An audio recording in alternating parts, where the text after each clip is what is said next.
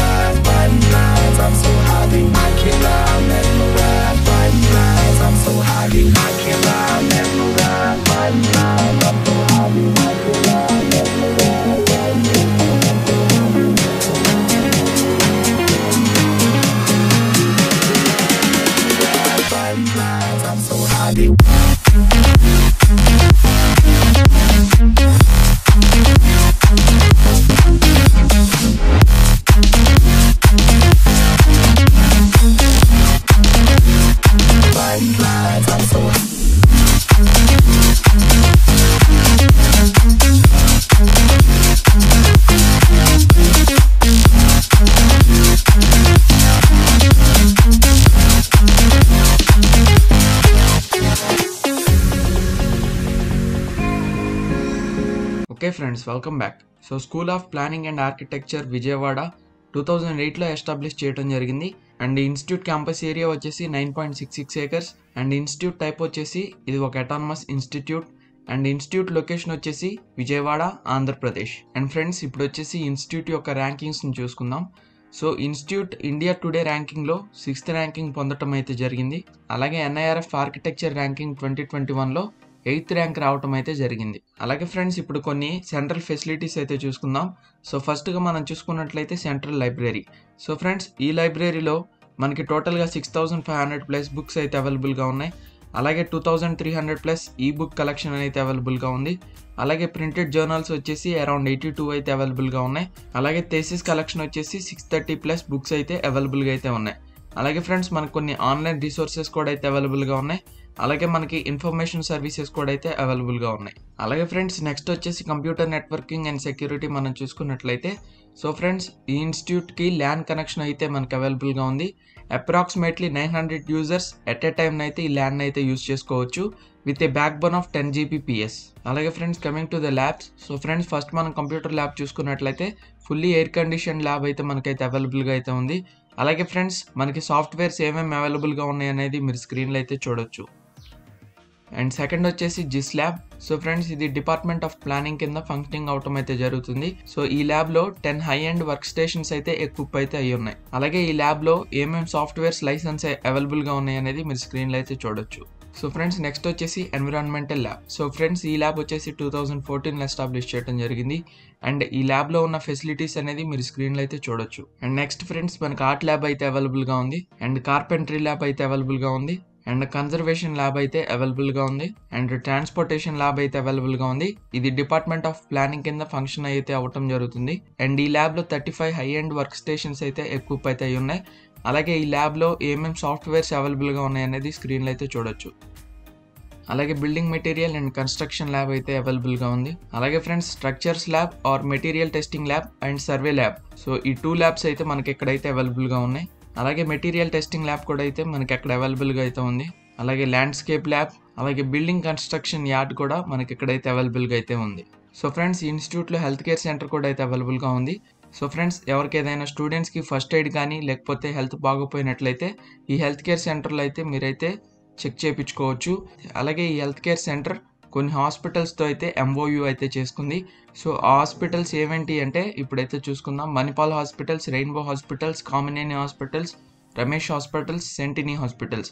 So ఈ 5 హాస్పిటల్స్తో ఇది MOU అయితే చేసుకుంది. అలాగే ఫ్రెండ్స్ మనకి ఇన్స్టిట్యూట్లో గెస్ట్ హౌస్ కూడా అయితే అవైలబుల్గా ఉంది.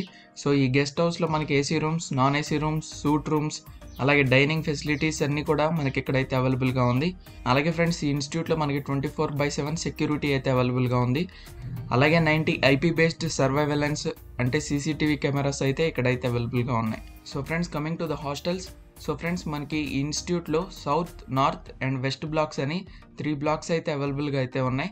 సో ఫ్రెండ్స్ గర్ల్స్కి వచ్చేసి south black with a capacity of 327 students, వేరాజ్ బాయ్స్కి వచ్చేసి సౌత్ అండ్ వెస్ట్ బ్లాక్ అయితే అవైలబుల్గా ఉన్నాయి with a capacity of 450 students. అలాగే ఫ్రెండ్స్ ఈ హాస్టల్స్ అంతా కూడా ragging free are zero ragging hostels అనమాట.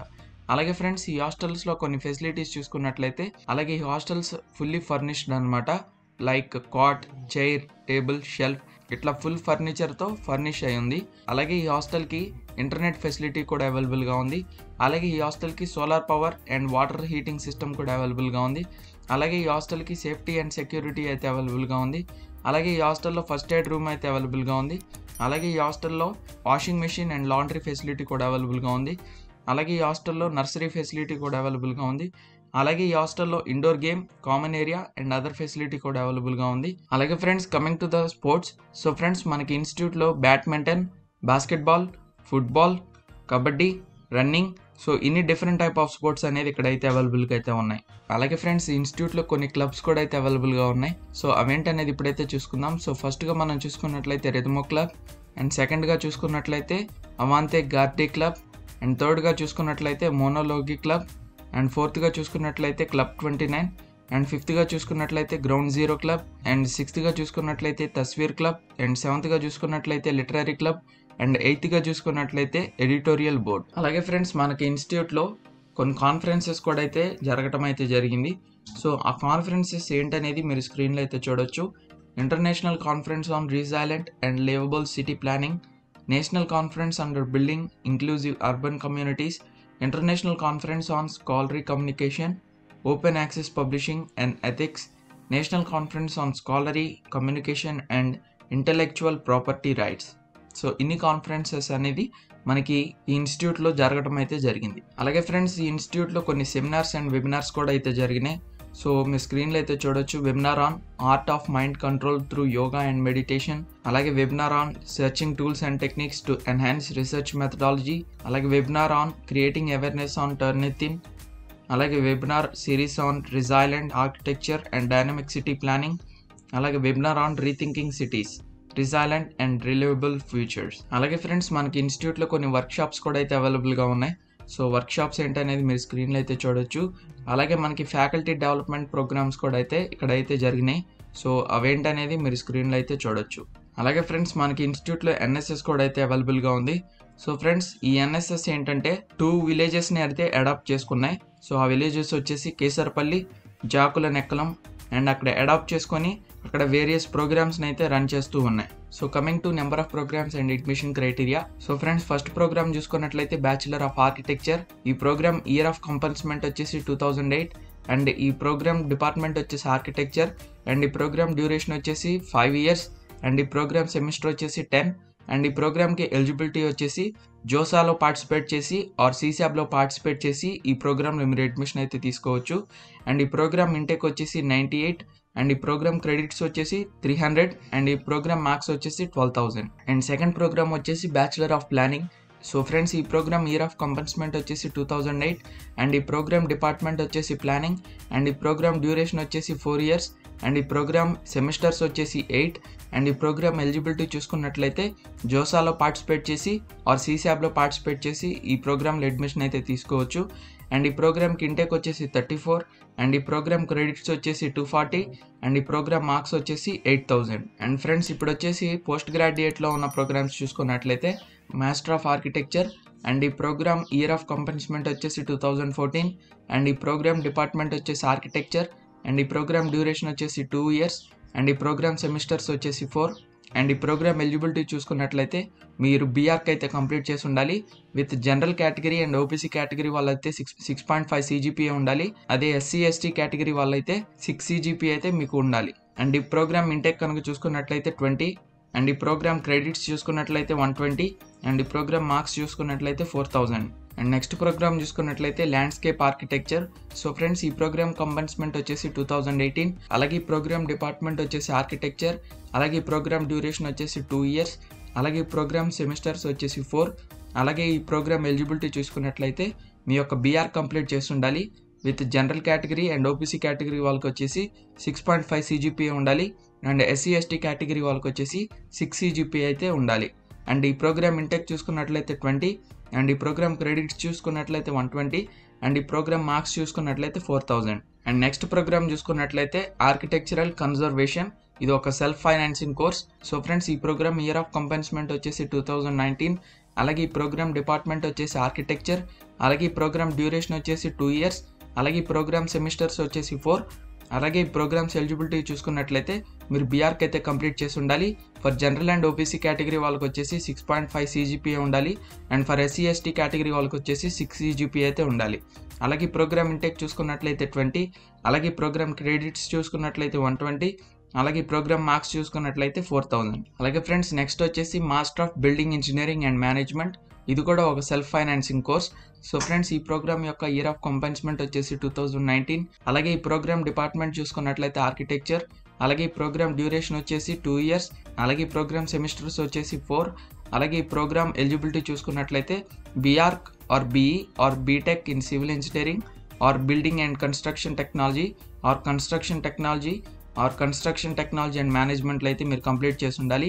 For general and OBC category వాళ్ళకి వచ్చేసి 6.5 CGPA ఉండాలి and for SC ST category వాళ్ళకి వచ్చేసి 6 CGPA అయితే ఉండాలి. అలాగే ఈ ప్రోగ్రామ్ ఇంటేక్ వచ్చేసి 20 అలాగే ప్రోగ్రామ్ క్రెడిట్స్ వచ్చేసి 120 అలాగే ప్రోగ్రామ్ మార్క్స్ వచ్చేసి 4,000.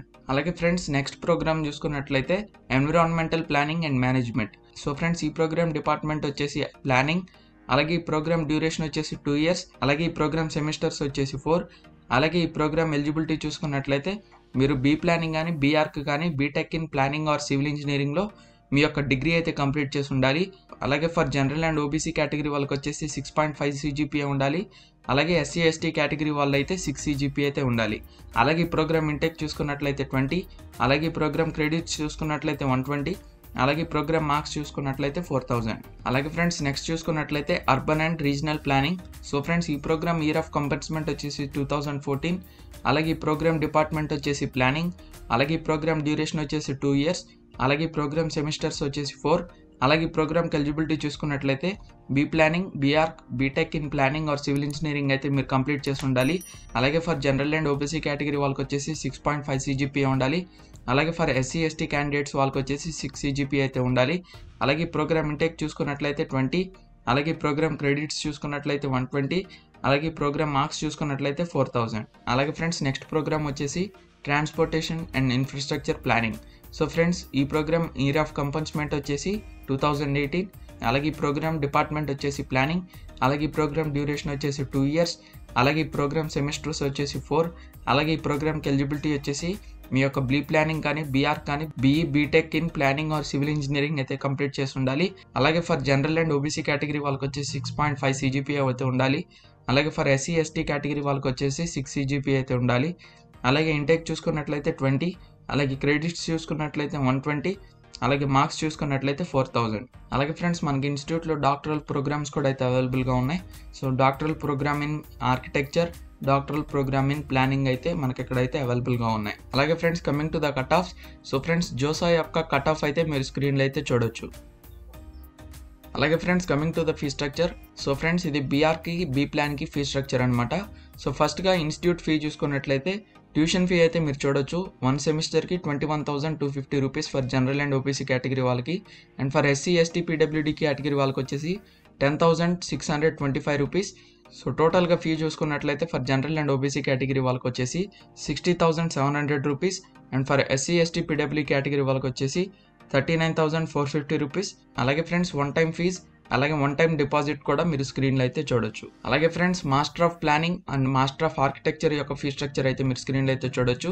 సో ఫ్రెండ్స్ ఫస్ట్గా ఇన్స్టిట్యూట్ ఫీ చూసుకున్నట్లయితే ట్యూషన్ ఫీ మనం చూసుకున్నట్లయితే 1 సెమిస్టర్కి జనరల్ అండ్ ఓబీసీ కేటగిరీ వాళ్ళకి వచ్చేసి 23,500 రూపీస్, అలాగే SC ST category PWD category వాళ్ళకి వచ్చేసి 1 సెమిస్టర్కి 11,750 రూపీస్, అండ్ టోటల్గా మనం చూసుకున్నట్లయితే for general and OBC category వాళ్ళకి వచ్చేసి 65,200 రూపీస్ పర్ ఇయర్, అలాగే ఎస్సీ ఎస్టీ పీడబ్ల్యూడీ కేటగిరీ వాళ్ళకి వచ్చేసి 41,700 రూపీస్ పర్ ఇయర్. అలాగే friends one time fees and one time deposit కూడా మీరు స్క్రీన్లో అయితే చూడొచ్చు. అలాగే friends ఎంఆర్కి ఎంప్లాన్కి self financing కోర్స్కి fee structure మీరు స్క్రీన్లో అయితే చూడొచ్చు.